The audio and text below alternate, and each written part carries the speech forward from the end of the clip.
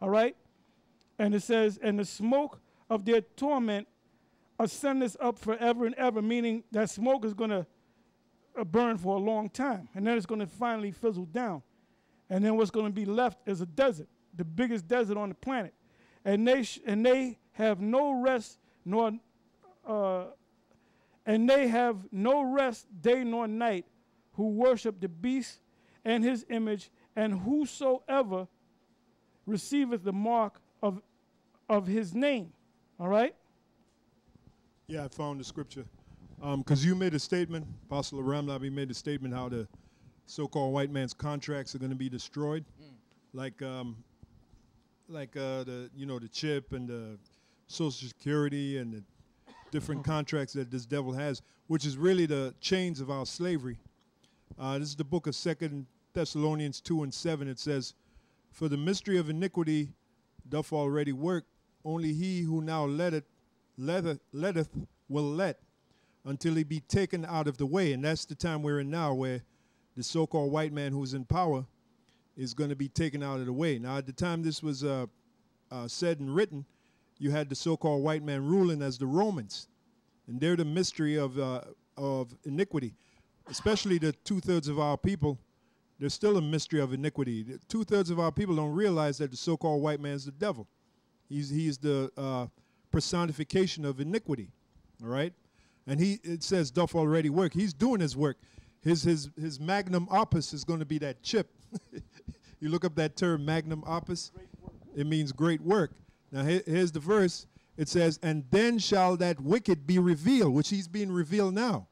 Him and his plans, the so-called New World Order. Hey, one of the reasons they canceled that, there was supposed to be like a show, a revealing of the Temple of Baal here in New York. One of the reasons they canceled it is because it's being revealed. Too many people knew about it. Too many people, and right. We were going to go down there, and everybody, and their mom was going to be down there exposing it, man. Yeah. So that's why they did it. They didn't say that, but that's why they did it. Yeah, that's right. So the prophecy says, and then shall that wicked be revealed. How is he being revealed? Through the internet. Yeah.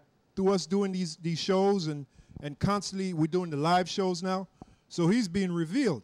Then shall that wicked be revealed, whom the Lord shall consume with the spirit of his mouth, and shall destroy with the brightness of his coming. Now I see that word destroy. I think of all that circles that devil, the contracts and all that. When Yahushua comes back, first the truth, and then when Yahushua comes back, he's going to destroy all of that. Yeah, Isaiah 52 verse 2. It says, "Shake," this is to Israel, "shake thyself from the dust." The dust is confusion. So if you are Baptist, Methodist, Jehovah's Witness, Seventh-day Adventist, Roman Catholic, you was part of the black conscious community, you were more, you were Islam, part of Islam or whatever you was into, man. It says you got to shake yourself from that, man. "Arise and sit down, O Jerusalem." Jerusalem is a people before it's a place. It says, "Loose thyself from the bands of thy neck, O captive daughter of Zion." Now the word band is the same word for bond, and the bond is a document saying that this is my slave. This guy right here is my slave.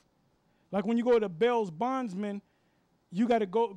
In order for you to make a bell, if you don't have enough to pay the bell, you go to a bondsman, and in some states it's 10%. Over here it's like 20%. All right, but they make you sign all kind of contracts. And then you got to call them, whether it be every Friday, before 12, you got to call in. So basically, you're a slave unto them until that case is over with. All right. So you became a bond unto that guy. And then if you break that bond, they can take you and they'll keep that money, and then they're gonna lock your ass up any damn way. And Jake normally does that any goddamn way. That's why Jake gets messed up in the system. He'll have a charge on him, a case on him, and then in that 6 months of going back and forth to court, he gets caught out there again. So there's a case upon another case. Then there's a bench warrant on him. So and Esau knows that, man. Esau knows that.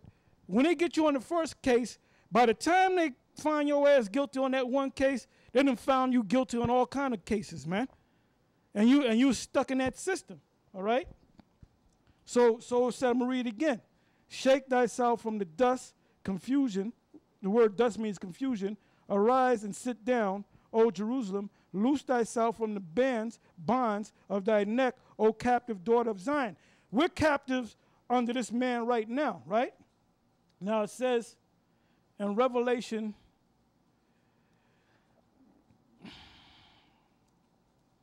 18, okay, it says Revelation 18 verse 1, it says, and after these things I saw another angel come down from heaven, having great power, and the earth was lightened with his glory. And he cried mightily with a strong voice, saying, Babylon the great is fallen, and has become the habitation of devils. Now, our high priest Ariah used to say that was talking about when Esau took this land from Gad, and the devils are the so-called white man. He went off on that, all right? It's talking about this place, Babylon, the USA, America, if you will, being destroyed. After the missiles drop and the angels and the ships shoot their lasers, that's when the destruction comes. So there's going to be an angel that's going to say this place is done, you know?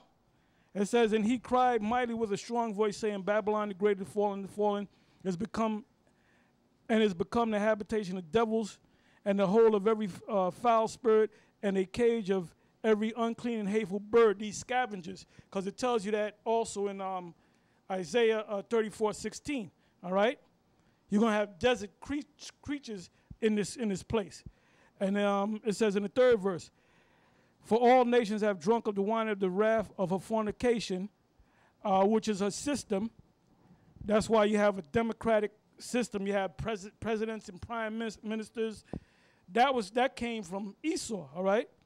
And the kings of the earth have committed fornication with her, and the merchants of the earth are waxed rich through the abundance of her delicacies, all right?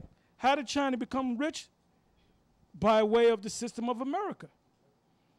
It says, and I heard another voice from heaven saying, come out of her, my people, that ye be not partakers of her sins, and that ye receive not of her plagues. Now to come up out of her is talking about when the angels come and the ships come, my people is talking about the elect. It's not talking about all of Israel. Because not all of the Lord's people are going to be delivered on this go-around. They're going to have to come back through the elect, through the 1/3, as their sons and daughters. And that plague is found in Zechariah 14 and 12, when it speaks about the plague of the missiles, all right? It says, for her signs have reached unto heaven, and the Most High have remembered her iniquities.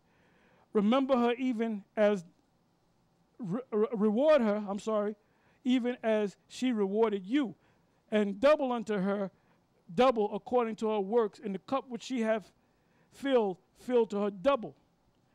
It says, how much she hath glorified herself and lived deliciously, so much torment and sorrow give her. For she saith in her heart, I sit a queen, and am no widow, and shall see no sorrow. And that sorrow is going to be that destruction, and it's going to come, and it's going to happen in 1 hour. So we're living in that time. But before all that takes place, that the main prophecy, when this actually fully comes to pass, that's when everything's going to speed up. And that's the mark of the beast. All right. I got one scripture to add to that, because Elder Apostle Tom made the statement about they, in 1 hour they're going to see sorrow, because their attitude right now is that they're not seeing any sorrow, so they're proud. This is the book of Nahum 1 and 12. It says, thus saith the Lord, though they be quiet, meaning the attitude is, I shall not see any sorrow, and likewise many, yet thus shall they be cut down. How are they going to be cut down? By those missiles and the chariots of Yahweh Shem Yahushai. When he shall pass through, who's the he that's going to pass through? Yahushai, with those chariots, also those missiles.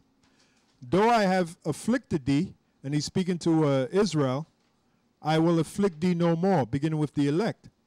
For now will I break his yoke from off thee, and will burst thy bonds in sunder. What is the yoke and the bonds? All these contracts, including that chip, right? So that's pretty much it. That's right, that's right. So going back to the book, it says, this mark of the beast is a physical mark and mark of judgment and condemnation. Revelation 14, 9 through 11, which I believe Apostle Tara was reading that earlier. It says, and not to be confused with the mark found in Ezekiel 9 and 4 and Romans 16 and 17. And see, and this is the reason why you have a lot of you guys out there that don't understand what's going on. Because here it is, you know, you let guys like Nate and them other clowns at the IUIC tell you, well, look, when you go to the English word mark in Ezekiel 9 and you go to the English word mark here and there, it all means the same thing. They're different marks. Different. That's why you have to go back to the original language to see exactly what that word was in the original language, you know. And that's why a lot of you guys are caught up into that, because you're not doing the research yourself. Now, if you would pray to Yahweh Shem Shai and look and do the research, the Lord could open up your mind. It says, we understand that the mark in Ezekiel 9 and 4 is a sign of exemption from judgment, which is exactly what it is. And that the mark in Romans 16, 17 means to observe, which that's that Greek word skopeo. Take heed, take notice of, pay attention, consider, behold, by means of diligently researching the etymology. So basically, just on those two words alone, you know by going to the original language what they mean and what context they were in. Quick scripture, Proverbs 27 and 12. A prudent man foreseeth the evil and hideth himself, but the simple pass on and are punished. Yeah, the simple pass on and are punished. Because you guys, the simple believeth every word. That's what the scriptures say. But the prudent man looketh well to his going. It says, by means of diligently researching the etymology and origin of the word, the Hebrew used in Ezekiel 9 and 4 is thawah. Wait a minute, didn't it say study to show thyself approved? That's right. So them other guys, they ain't studying, man. God, rightly dividing the word of truth. Right. You know? And yeah, you know, we're supposed to wake Israel up. We're supposed to, you know, well, we're supposed to teach, and the Lord wakes Israel up. You're supposed to teach about the laws, of course. We're supposed to keep the laws. But there's many other aspects of the truth than just the law.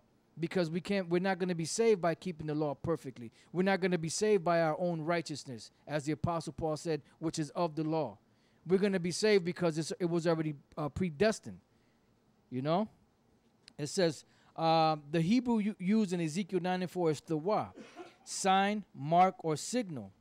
And the Greek used in Romans 6:17 is skopeo, to look at, observe, where the word scope, telescope, horoscope, skeptic, skeptical all derive from. We see the mark of the beast in Revelation is distinctively different, with a contrasting definition and meaning from the mark found elsewhere in the scriptures, as mark in Revelation involves incision. So, excuse me, that's why you have to go back to the original language. That's why that dude, you know, the lemur, he said they could never go to the English. They always got to go to the Greek, the coined Greek, the Paleo Hebrew. Man, you need to shut the hell up, man. Because if you were to go back to those languages, you'll be able to understand what the scripture is talking about, and you put it in the right context. But my question is, where did they get them Hebrew names from? Where did they get them Lashawan? Where did they get them names from? Where did they get them from? Yep. I got a quick scripture. I mentioned it. I'll read it again. 2 Timothy 2 and 15. Study to show thyself approved unto the Heavenly Father, a workman that, like, they can talk all the shit they want to about Great Millstone, but we study, all right? We get into words and all of that, man.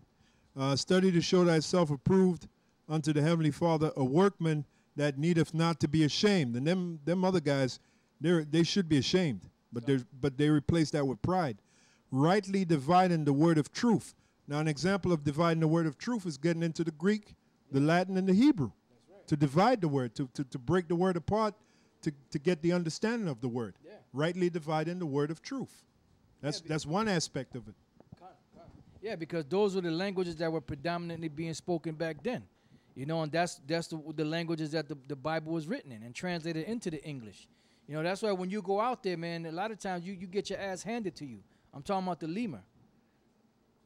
What is the relevance and connection between the physical mark? Well, he's the same guy that said you can call the Most High Yople Yogurt. That's right. And you know that's been marked down, man. That you know you're gonna have to pay for that, man. That's right. That's right. Yeah, that ain't no joke, man. And your boy Nate, he got a lot of blood on his hands, man, just based off of the name alone. What is the relevance and connection between the physical mark found in the book of Revelation with RFID, and how do they pertain to each other?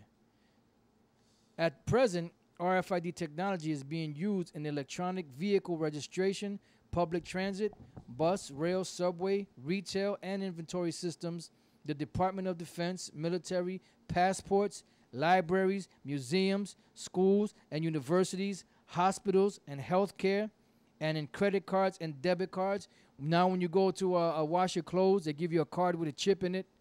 You know, and there's different aspects of where that now you can't even swipe your credit card anymore. They want the chip. They want the chip part to be brought into the scanning thing. You know, because everything is being made easier, so to speak, or convenient through that RFID chip. It says it can be used in the form of a small chip known as an RFID chip or microchip, and they've been at this for the longest. You know, they've studied the ins and outs of the RFID microchip technology and how to track and keep track of everything. You know, they've been studying all that.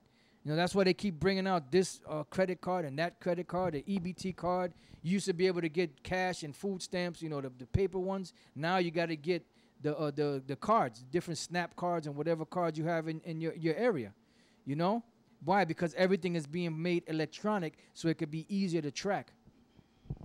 Quick scripture, Revelation 16:14. For they are the spirits of devils working miracles. And that's one of those miracles, that chip, you know, making everything electronic. That's pretty much it. That's pretty high much tech. Yeah, this is Jeremiah 17, verse 5. It says, Thus saith Yahweh, Cursed be the man that trusteth in man, and maketh flesh his arm, and whose heart departed from Yahweh. All right? Because a lot of you scoffers say, well, these guys be trusting you. They don't have. We don't tell them to trust us, man. We tell them to trust what the word said, man. All right. It goes on to say in 1 John 4:1, it said, Beloved, believe not every spirit, but try the spirits, whether they be of the Most High, because many false prophets are going out into the world.